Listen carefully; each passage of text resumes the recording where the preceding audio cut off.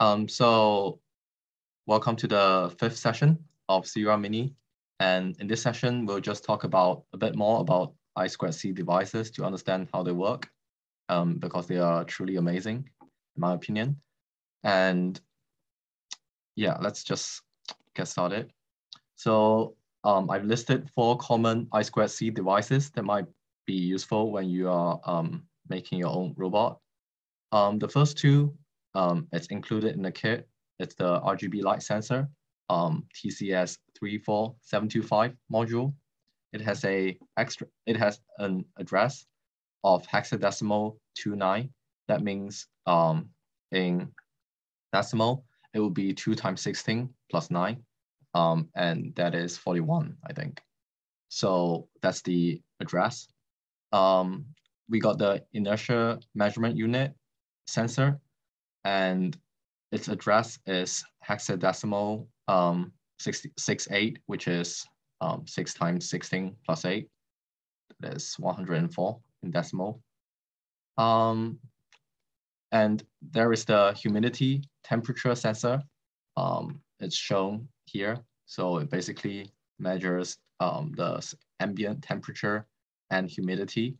It is quite useful for simple projects such as, like, say, weather detection or an automatic flower watering system, stuff like that. And there's the 16-channel PWM servo driver, which is really a really useful one. What it does is that just through the I2C control, you can control up to 16 servos. So if you have a look at your Arduino Uno, it only has 6 PWM pins, and this board alone just uses 2 signal pins from the Arduino, can control up to 16 servos. And furthermore, it can even be extended. So if you have multiple boards like this, you can stack them together to control more servo, as long as you have enough power supply. I think this has you can have an external power supply for this, as long as you have power supply and enough address to fill out. Because, like, as you know, these two devices also have their addresses, and they have to, like, after you fill out all the address that you can use, you can't put more, but you can always there are always different methods to overcome these problems. But just using them alone is pretty powerful already. So all the I2C devices that you use with Arduino, they are more or less the same. They are the 2 power pins, VCC and ground. And some of the devices use 5 volts, while the others use 3.3 volts. Your Arduino can provide both voltages, and some devices can use both. And those are the key pins that actually sends the signal. The first one is SCL for the clock pin. It is also analog pin 5 for Arduino Uno, and SDA is the data pin. It's A4 for Arduino Uno. And that is true for your light sensor and accelerometer. So some basic terminology. Transmitter. This is the device that transmits data to the bus. So by bus, I mean the 2 wires, SDA and SCL.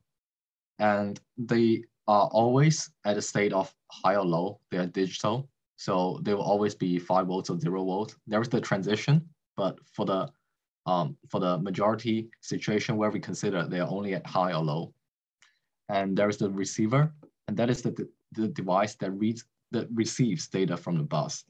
So by transmits and receive, you can consider it as input or output, because, like, if the Arduino is transmitting a data to the bus, that means that, say, you have a pin that's set up as you have it set up as digital write, and it writes to the bus, and it's a transmitter at this case.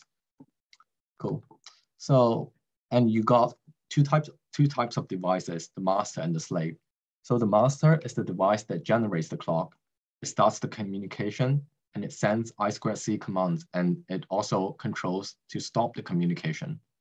And the slave is the device that listens to the bus, and it is addressed by the master. So it will get clear what those means when we move on. First of all is how do you transfer data?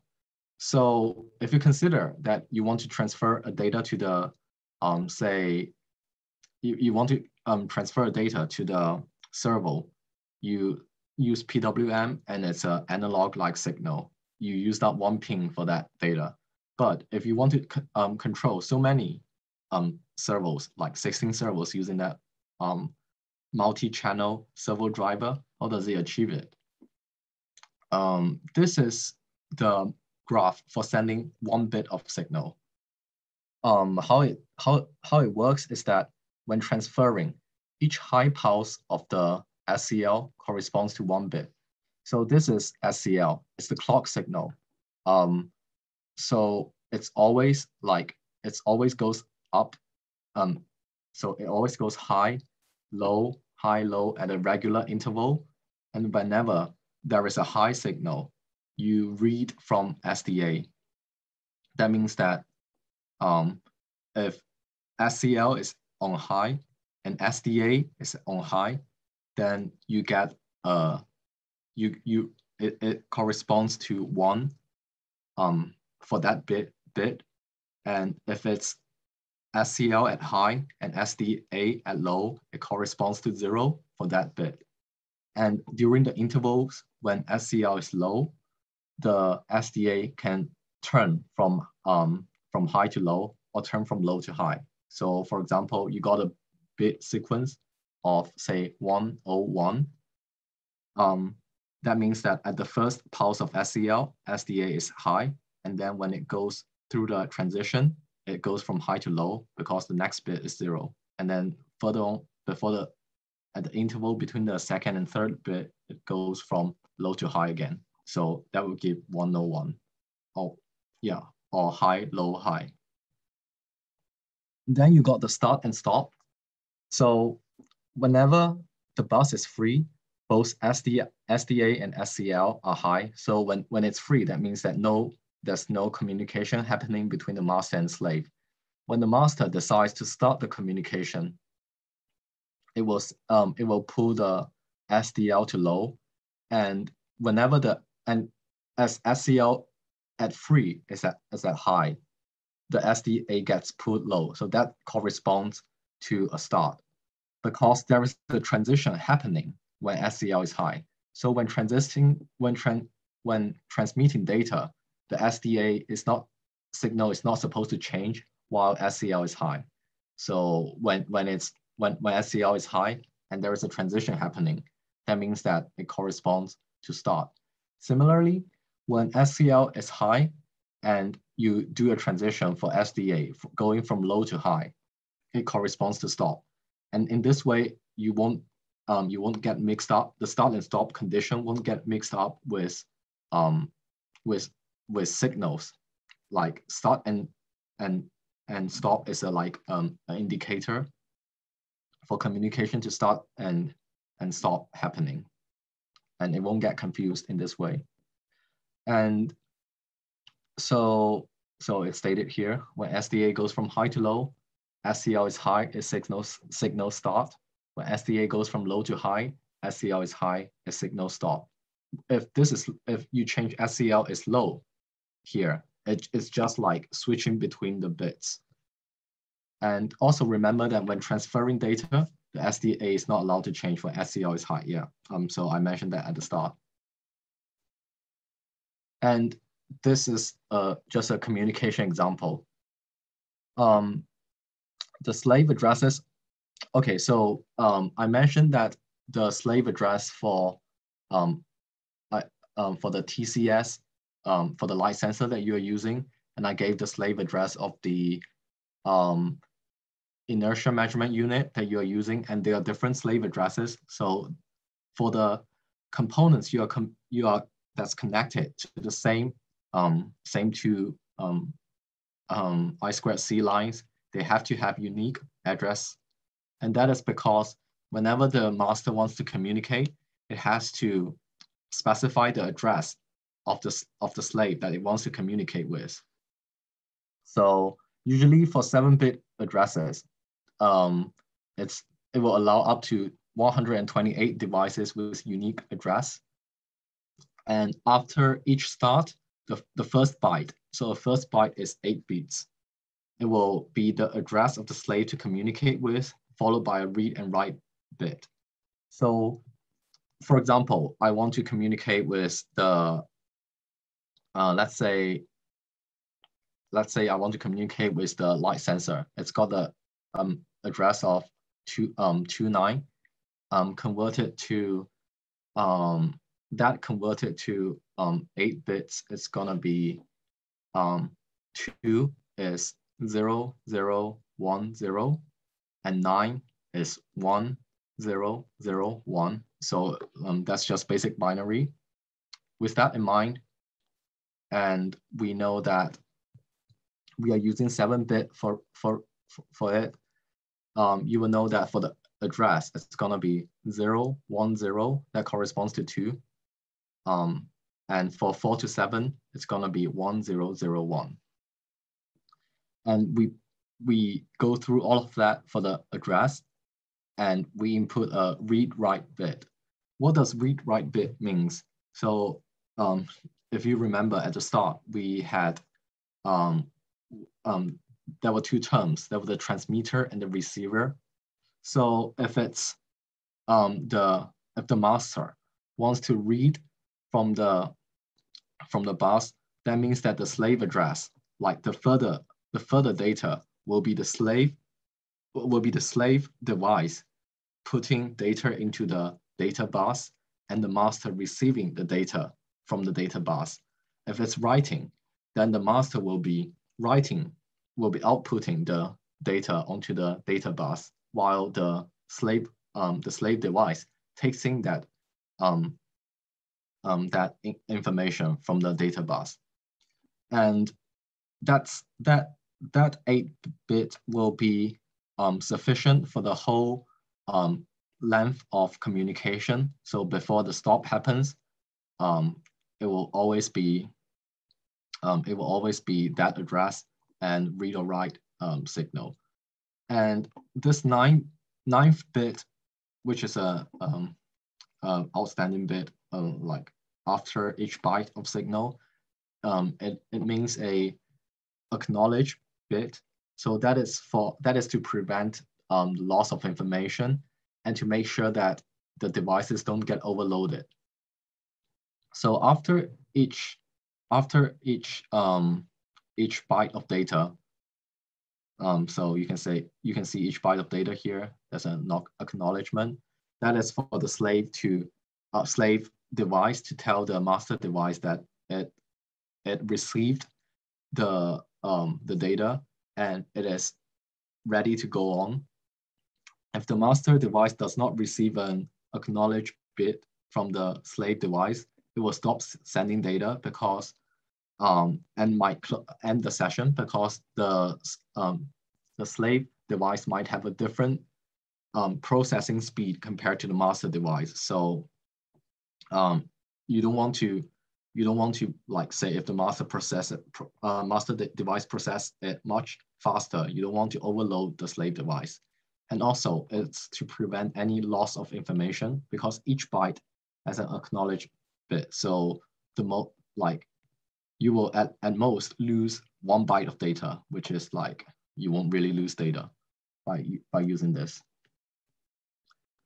Yeah, that's basically the basics of I2C communication.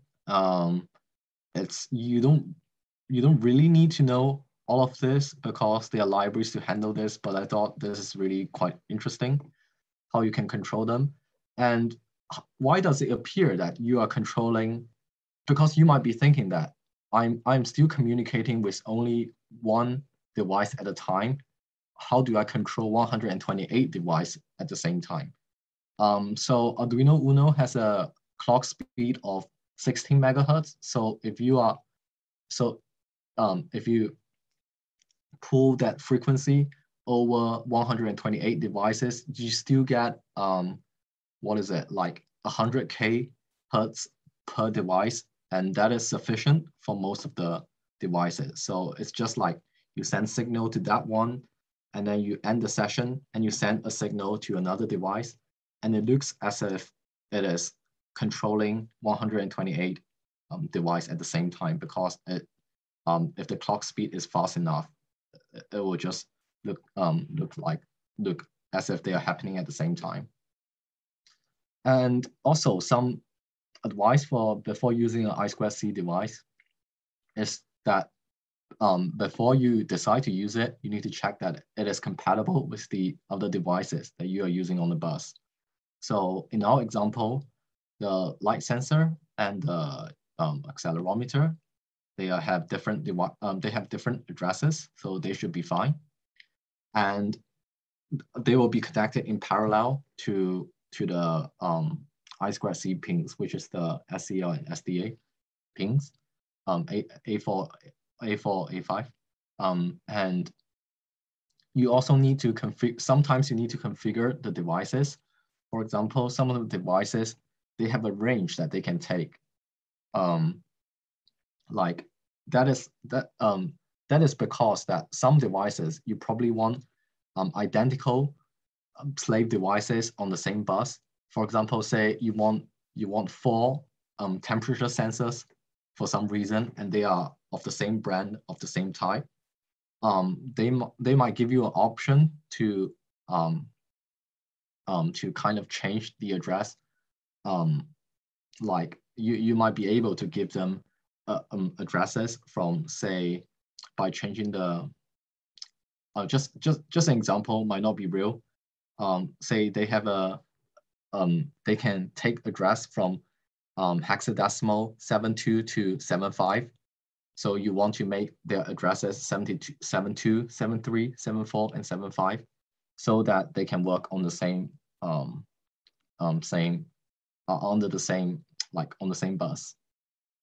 And yeah, you might need to change with the registers. Those will really depend on the actual device that you are using.